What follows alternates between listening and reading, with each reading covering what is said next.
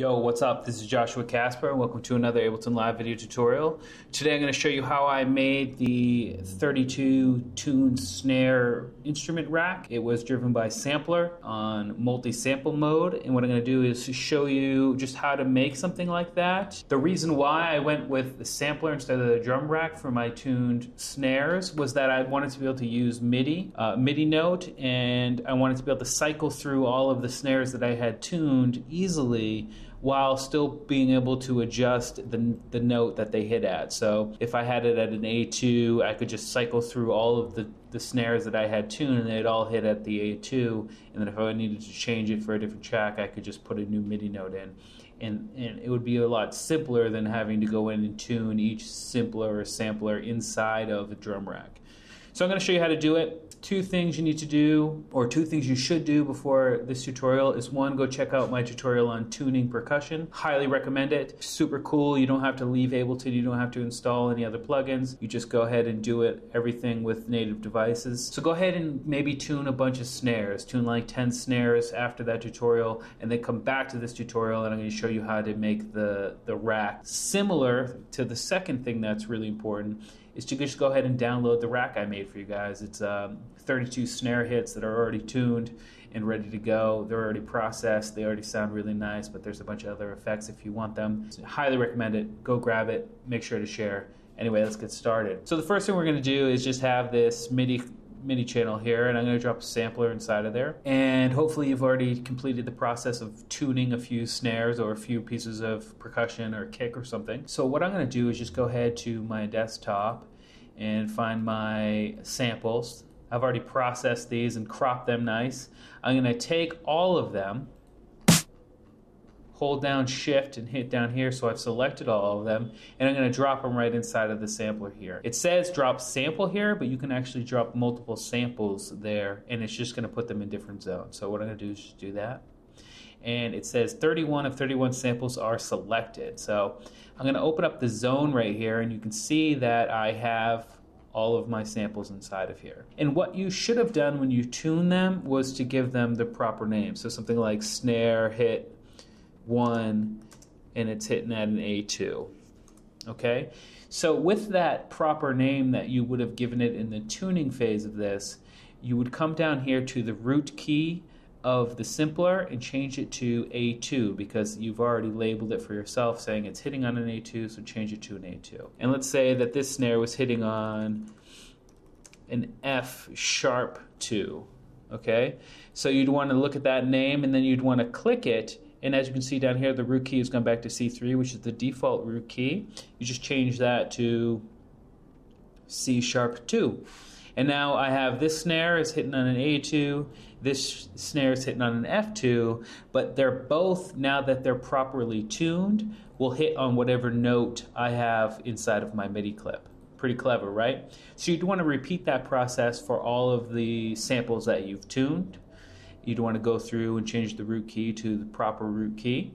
The next thing you'd want to do is come into the velocity, and I'm going to go ahead and control A to select them all, and I'm going to grab this top line here, which is the velocity ramp, and I'm going to pull it over to 100. You can see that little number there. And the reason why I'm pulling it over to 100 and not to 127 is because if you make a new MIDI clip like I've done right here, the default velocity is 100. So I don't want to have to remember every time I use my snare rack to go in and adjust the velocity up to 127 when I could just leave it, the velocity is effectively 127 but at 100. So that's the default velocity inside a MIDI clip. I just think that's an easier way to do it. You obviously don't have to do it, but if I wanted something, if I wanted to make a pattern with snares hitting at a kind of softer level, I could just go in and then obviously manipulate the sensitivity lines down here inside of the MIDI clip, or this obviously applies to how hard you hit the key on your keyboard. Okay, that's the velocity sensitivity area. And the next thing we'd have to do is come into the selector. Now, right now, if I play this clip, it's going to trigger all of these samples at the same time. And that's not what I want. I want to be able to scroll through all of these snares and have one play at a time until I find the sound that I want, and then I could put in the right note inside the MIDI. So the way I would do that is, again, select one and then Control-A to select everything, right-click, and then distribute ranges equally. And what that's going to do is it's going to chop these up in a nice kind of pattern like this. And now I can use this chain selector to scroll through and select which snare I want to have playing at the right time. So the next stage would be to come down here in the sampler, right click and hit group, which is going to group to an instrument rack. And then I'm going to open up the instrument rack, and then I'm going to go back to the selector, the zone selector, and I'm going to right click right here and go map to macro 1. And now if you notice up here, as I'm scrolling through, it's going to be scrolling through all of my different snares. So if I go ahead and play this MIDI clip, I can preview the snares and how they sound.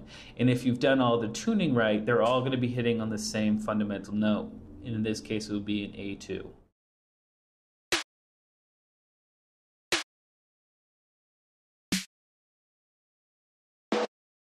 Okay, so that's pretty sweet. And the next process would just be adding some effects to the end of this. Now, like I said, these are already pretty processed. Some of the best effects would just be to use some default, like the compressor.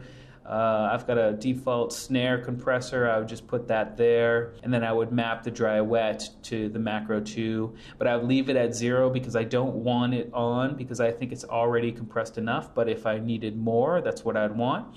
So I'd also map the on-off to that same macro knob and come into the map mode, and where it says compressor device on-off, I want to go 1, 0 up here. And now when it's at 0, the device is actually off, not draining any CPU or anything like that. And then as I come up on the compressor, the device turns on. That's a good way to do it. Some other typical effects that I'd put on a snare would be an EQ. I'm not going to do that here, but also a saturator, maybe a bit warmer, and I'd repeat that process with the dry wet and the on-off. But I'd also want to map the drive here, and then map the dry wet and the on-off to the same macro as the dry wet, and then I'd come into the map mode, and again, the device on-off, I'd go 1, 0.